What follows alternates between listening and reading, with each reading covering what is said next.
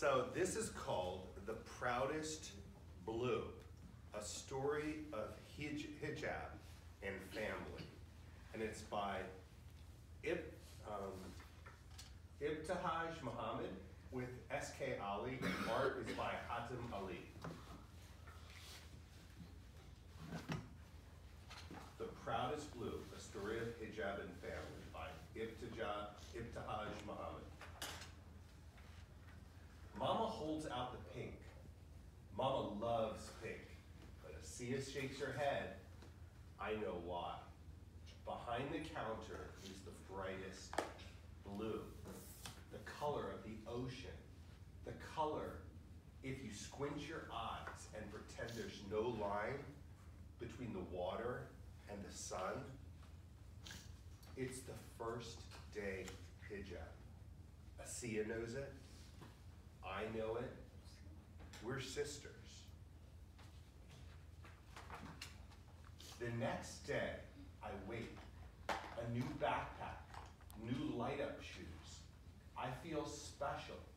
I feel like twirling. Asiya comes out of the house, and I stop. It's the most beautiful first day of school ever.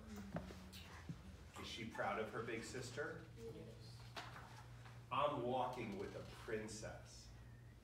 So I pretend I'm one too. But even princesses have to stop to cross the street. Asiya takes my hand in hers and says, "Come on, Faiza." We speed walk it. 14 steps, 14 light-ups to get across.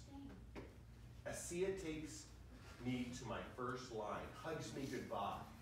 I turn to watch her, give a little curtsy to the princess going to 6th grade area. She's easy to see. Her hijab smiles at me the whole way. My first day hijab is going to be blue too.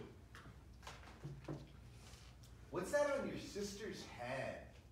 a girl in front of me whispers. "A scarf," I whisper back. I don't know why a whisper came out. I try it again, louder now. "A scarf, hijab." "Oh," she whispers. Asiya's hijab isn't a whisper. Asiya's hijab is like the sky on a sunny day. The sky isn't a whisper. It's always there, special and regular. The first day of wearing hijab is important, Mama had said.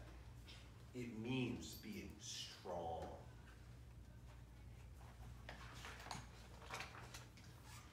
I turn, but I can't see the blue anymore.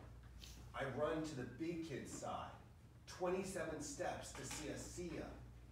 I need to give her another hug. I need to see her smile. "Faiza?" Asiya's eyes wonder why I'm here. "Are you excited?" I ask. "About the first day of hijab?"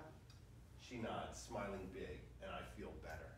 Anyone here have a big older brother or sister? Anyone here? I have an older brother, and does anyone look up to their older brother or sister?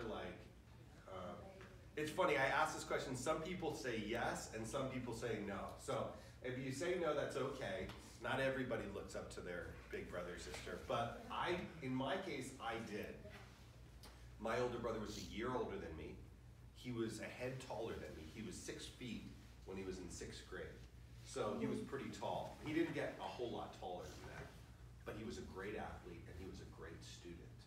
And so I was always Jesse's little brother. Whenever I had his same teachers, they'd go, "Oh, you're Jesse's little brother." I'm like, oh. But I still looked up to him. I think she looks up to her sister too, huh? Someone laughs from nearby, a boy pointing at Asiya. Why? Boys and girls, why do you think that the boys are pointing at Asiya? Share with your partner. Asiya's hijab isn't a laugh. Asiya's hijab is like the ocean waving to the sky. It's always there, strong and friendly. Some people won't understand your hijab, Mama had said, but if you understand who you are, one day they will too. In class, I draw a picture. two princesses in hijab having a picnic on an island where the ocean meets the sky. The girl who whispered in line says she likes it. She says it loud. The teacher comes over to see it. I wonder if Asiya drew a picture too.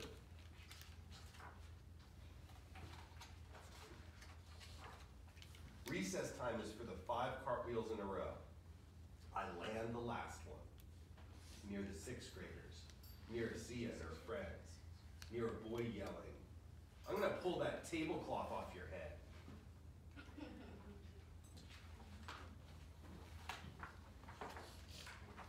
Asiya's hijab is not a tablecloth. Asiya's hijab is blue, only blue. Asiya turns away, her friends turn away. They race to the middle of the schoolyard, their shoes pounding the pavement, playing tag. Mama, don't carry around the hurtful words that others say. Drop them. They are not yours to keep. They belong only to those who said them. Does your mom or dad or guardian ever give you things to think about when, to how to deal with people who tease you or bully you? It takes me 48 steps to get away from the yelling boy. After school, I look around. I look for whispers, laughs, and shouts. But I only see Asiya waiting for me, like it's a regular day. She's smiling, strong. We cross the road hand in hand. I can't wait to get home, to show Mama the picture I drew, to show Asiya that I'm wearing the same hijab it had.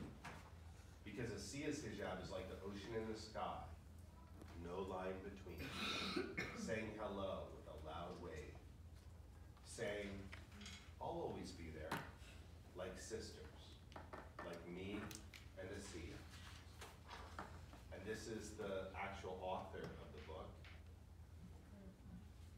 And her name, who wrote this book, is Ibtihaj Muhammad, and she is the first Muslim American Olympic medalist.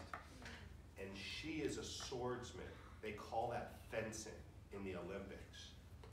And we're gonna have an Olympics this summer. And in the 2016 Olympics, she won a bronze medal in the saber. That's the curved sword. There's also the foil, which is the pointy sword. But she won, she's an American who wears a hijab. And